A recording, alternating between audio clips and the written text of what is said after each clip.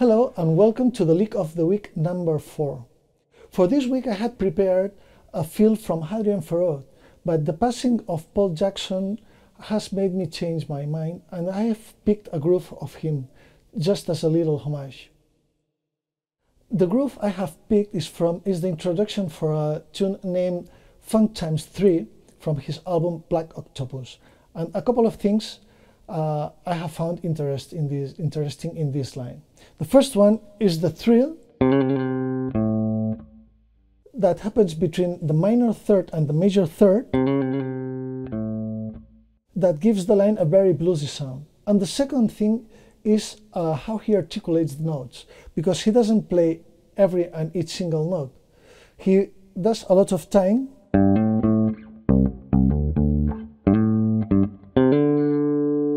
so he does not play every note, and that gives the line a very, very live sound. And finally, I like how he finished the line with his trademark. Well, he doesn't play that part because that is from Herbie Hancock's Chameleon, of course, as you know. But I have liked that too. For the exercises, in exercise number 1, I will show you how I play this thrill, which is with a slide between the C and the C sharp.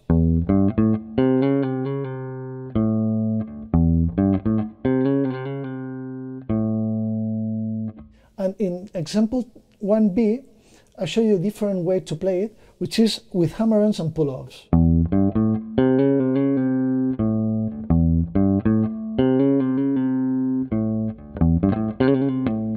It sounds slightly different.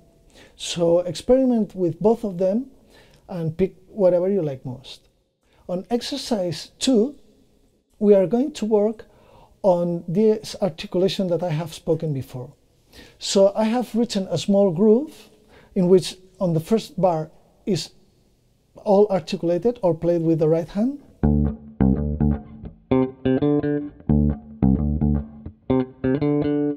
And in bar 2 is articulated as Paul does.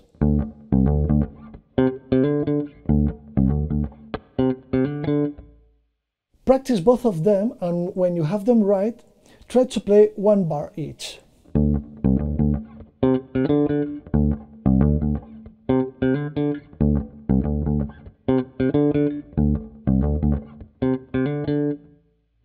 So that's all for now. Remember to subscribe to my channel, follow me on Instagram and Facebook. If you have any suggestions or comments, please leave them on this video. And you have the score for the line and for the exercises in a link on the description of the video. So thank you for watching. See you next week.